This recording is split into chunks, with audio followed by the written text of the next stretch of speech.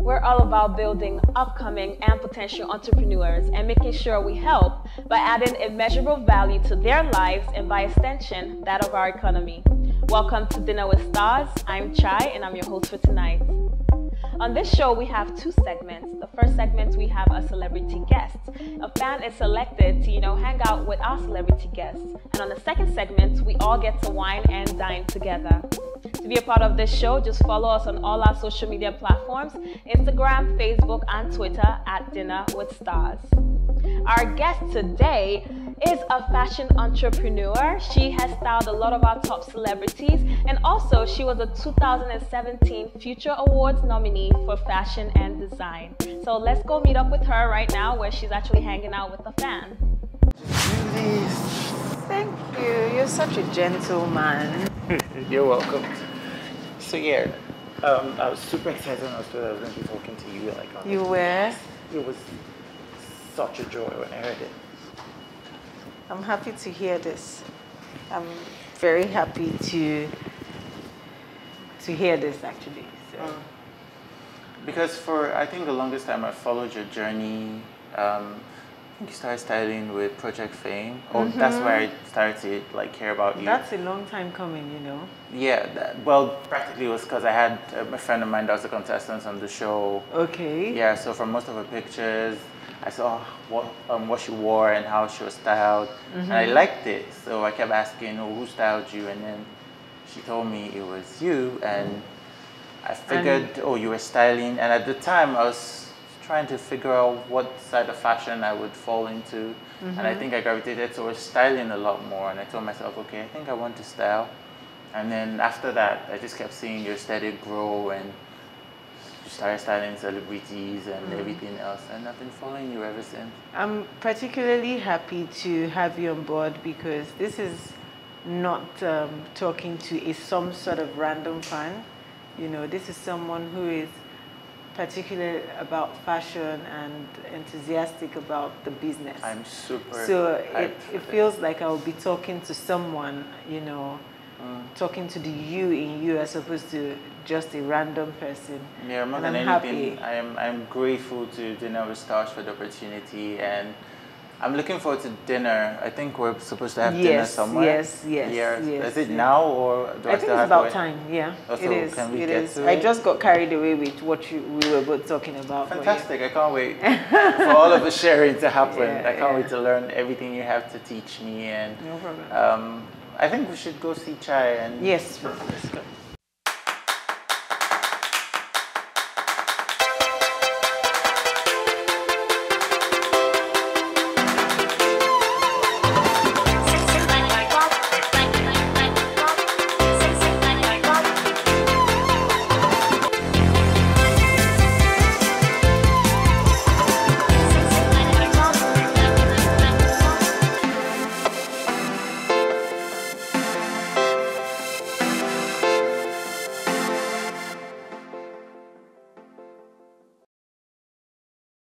Thank you so much for coming, Jane. It was a pleasure. Thank you so much for having me. And thank you, Wede, for coming through as well. Thank you so much for setting it up. I'm excited to be here. Great. So, Jane, a lot of people know the face, but know the name, but they don't really know the face because you tend to be more behind the scenes. So, what? No. You don't agree? Well, to a very large extent, yes. Yeah. They know the name more than the face. Yeah, because I knew the name before I actually met you. Yes, so, yes, I remember. Yeah. So at what point did you realize that fashion was your thing? At the point where I started getting recognition for what I do, and then the most prominent one was where I was recognized by CNN International. Ooh. Yeah, CNN. That's a big one. Yes, it was a big one for me. When did that happen? It happened 2 years ago. Oh, okay. Yeah, thereabout. Oh, nice. How did that feel? I'm sure it was like CNN. it was like hard work pays. All right. Yes. So how long have you been in the industry? I've been in the industry for over 10 years. Wow. Yeah. See, a lot of people don't know that. I didn't even know she's See? been in the industry for that long. Like, that's a long time. Yeah. So hard work does pay off. Yes, it does. 10 years of working and... Well, the passion has helped the consistency. Right. You know, it has helped me to be consistent with what I do. So, because a lot of times I just feel like throwing it all away. Yeah. But then again, you throw it all away to do what? Else. Right? Yeah. So the passion has kept me going. Oh, that's great to hear. Yeah. So, how did you get your first celebrity client? Okay, I got funny enough, or fortunately for me, my first gig as a stylist was the MTN Project Fame, and that's like a gig. Wait, what? Yes, that was your first gig? As a stylist, yes. How did you get that? I got that through, okay, we heard about it when we used to sell to, we had a client that worked there, and our service was good. Yeah. So they just suggested and asked if we were. I say we because at that time I had a partner who dealt with guys, and then I used to deal with girls. Yeah, so he sold clothes to them, you know, and I also did. And that was how we pitched in, you know. We created a proposal. You know, it was an amazing experience, yes. And apart from the fact that our proposal was like the best, because we were pretty naive about it, of course, the price would have been so cheap.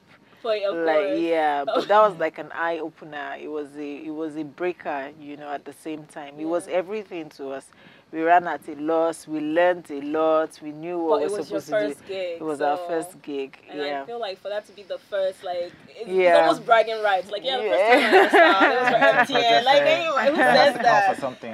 Really? Yeah. And it's a highly competitive industry. So how do you break through the clutter, you know, and create something for yourself? Because obviously you've created something about your brand that stands out, you know. So, fortunately for me and unfortunately, I'm the creative director of my brand.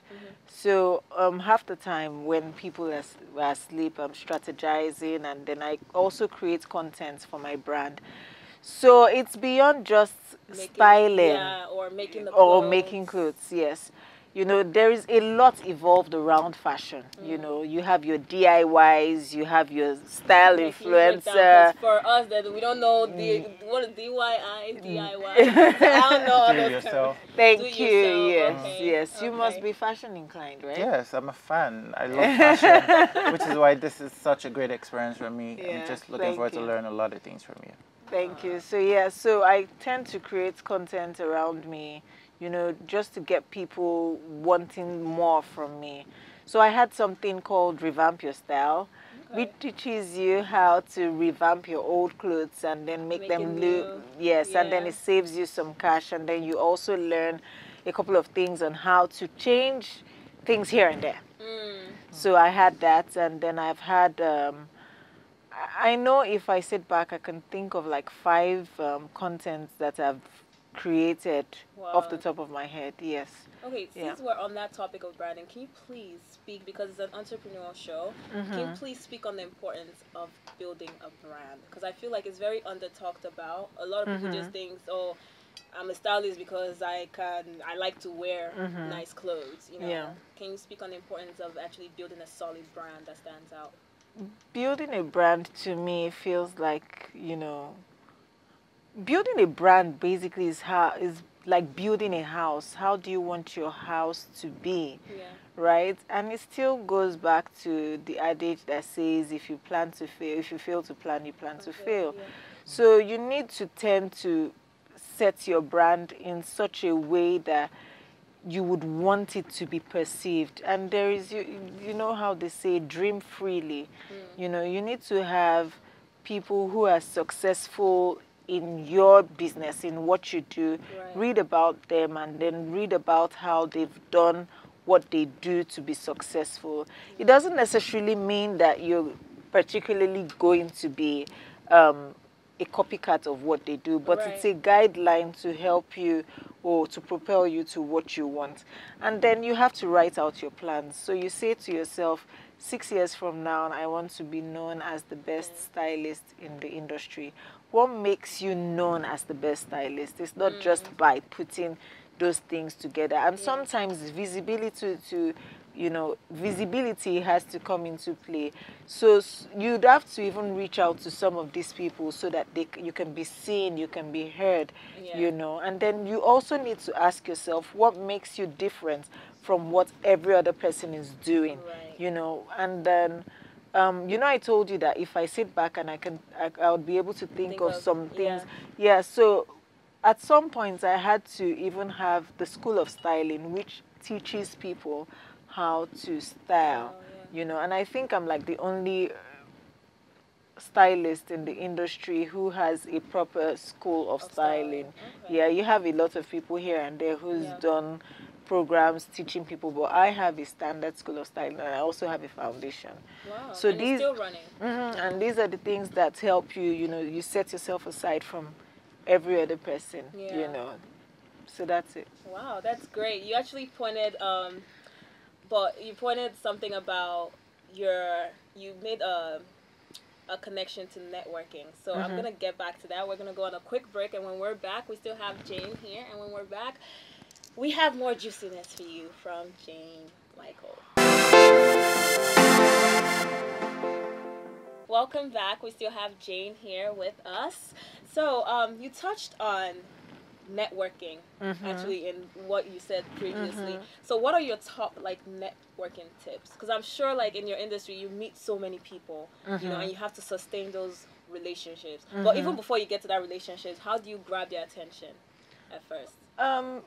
Well, fortunately for me, I'd say my brand grabs their attention to a very large extent. My brand is, I would say my brand is a premium brand, which perceives as an expensive brand. So sometimes people pitch, you know, they pitch for things. They want to work with your brand, but then again, they can't afford the brand. So you need to be relevant and you need to be consistent. So sometimes, because you just have to keep working, you need to suffer a couple of losses and, you know, take some jobs that don't particularly, you know, fit the brand financially at that time. So you'd have instances where people just think, oh my goodness, are you the only person that everybody wants to work with?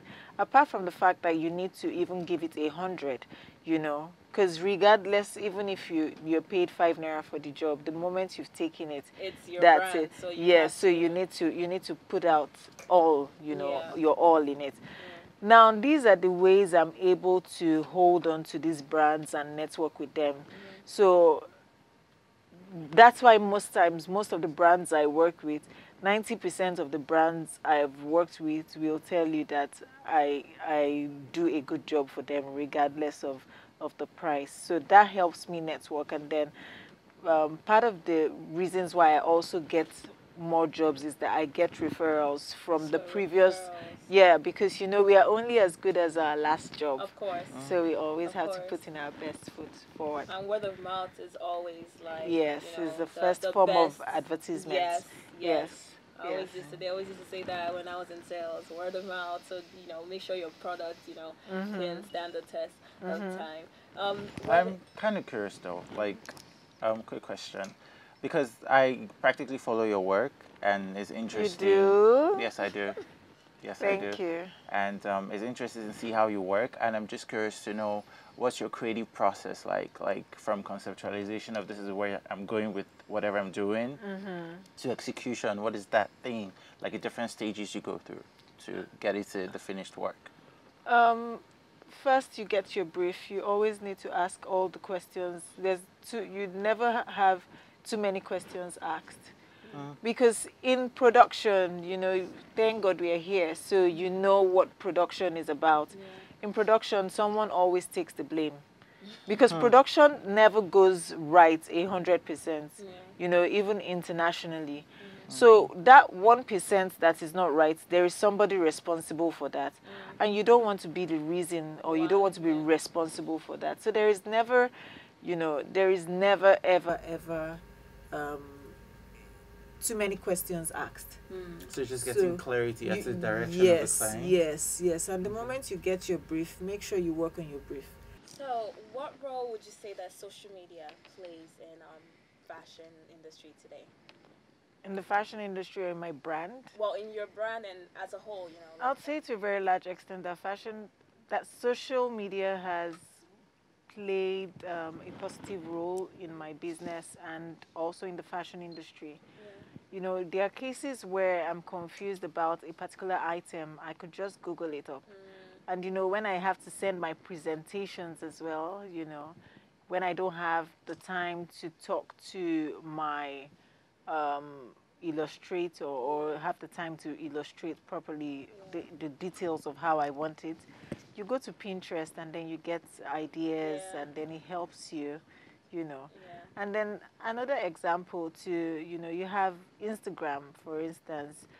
I remember I have an idea of a particular hairstyle I want to do after this. Screen grab. Yeah. I do that all the time. Yeah. So you see, so we also gather inspiration from what we see, and half the time we're on social media, and then we gather like, oh, Moschino did this. Oh, yeah, this one did this. So you like put heads together, and then you get inspired and build on it, and that's it. So yeah. Great.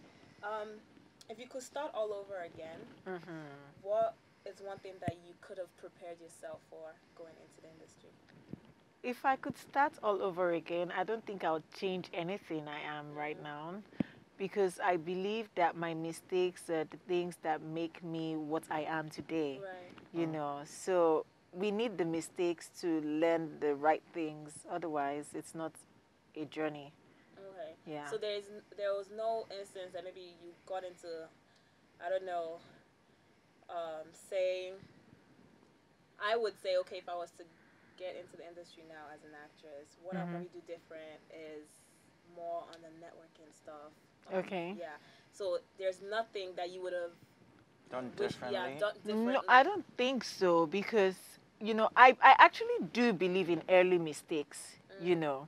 So for every time I make a mistake, you know, in a particular segment of my career, I'm like, okay, it could have been worse. It could have been a bigger place, but I've learned how not to do it when I get to a bigger place than I am right now. Right. An example I'll give is when I started styling the project film, I had an issue with one of the contestants, and I almost lost the job. In fact, the second season, they didn't give me the job because of the issue. Wow. They referred to it. But fortunately for me, the stylist they brought on board was not delivering. So they brought me back based on merit, not based on good character. Okay. But then I was able to learn, you know, that, oh, your character has a long way to go. Because regardless of how talented you are, that thing that happened was just God's favor. You know, they liked me, they liked my work, but hey, you know, we don't want a contestant suing them that it was because of the stylist she didn't win. Okay. You know, yeah, it's possible. It happens, you know. So I was able to learn on time, and then this was my first year as a stylist. And I've had situations where you'd have people who say, wow, I love Jane because of how she carries things and how... No, I am actually a mad woman, but I've been able to learn early enough to manage, yes. And then you've had other stylists, you'd be like, oh, you know, when you hear their gist of how nasty they can be, like, oh, don't worry, I went through that. So that you'd learn. So, yeah, I don't think I want to change anything or any mistake I've made, because that's what has propelled me to be where I am you today. Built your character, too, along the way. That's awesome. So what advice would you give anyone that's looking to enter into the fashion industry?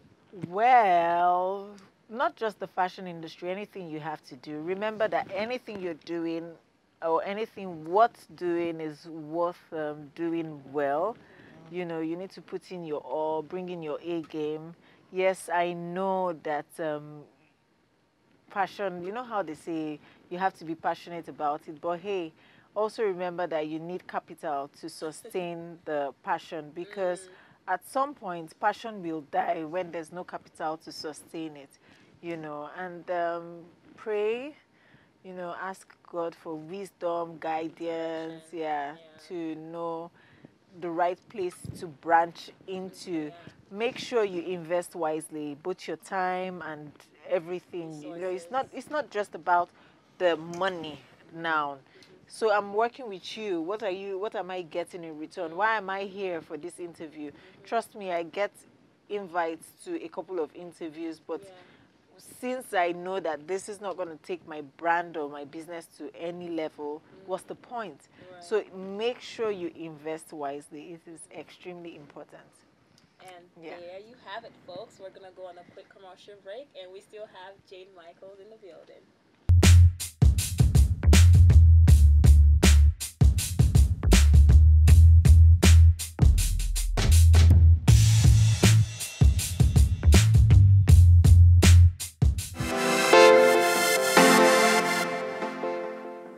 Welcome back. We still have Jane Michaels in the building, and we have Wede. Thanks for being a good sport. Still here. So we're actually, this is one of my favorite parts of this, I mean, it's been fun so far, but now I get to ask some quite interesting questions. Jane, you're on the hot seat. So this session is called Truth or Truth, which means you can only tell the truth. I just realized. Okay. No, don't worry. They're not too deep. Okay. What is your guilty pleasure? I can't think about it. As in, like, I can't. Yeah, for some reason, I don't know why. Something that you enjoy doing, but you. I know what guilty pleasure. Does it have to do with food? Because most of ours is food. No, it's not food. It's not food. But I know it's somewhere. Maybe it's. But this is me sounding too serious. Maybe it's strategizing. I enjoy doing that. And even when I know I'm supposed to be resting and relaxing. But I don't want to sound too boring and all. We all have that thing that you wouldn't want someone to know that you do, like behind your closet. Yeah? Maybe I fantasize to be a porn star.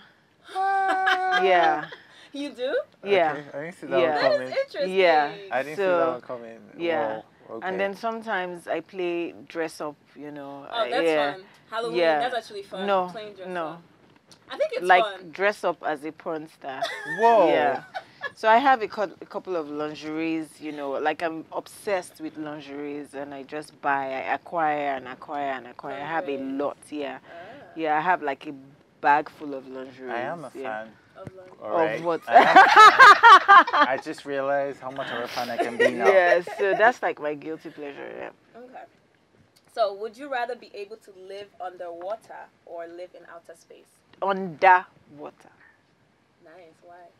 You were so quick, you didn't even think about that. No. Underwater is, it's a different, I love nature. I love everything natural. So that's like seeing a different side of, or a different world that I barely see. So you'd have different kinds of fishes, you'd have different creatures swimming all around you. Sharks, you can even talk. Just saying.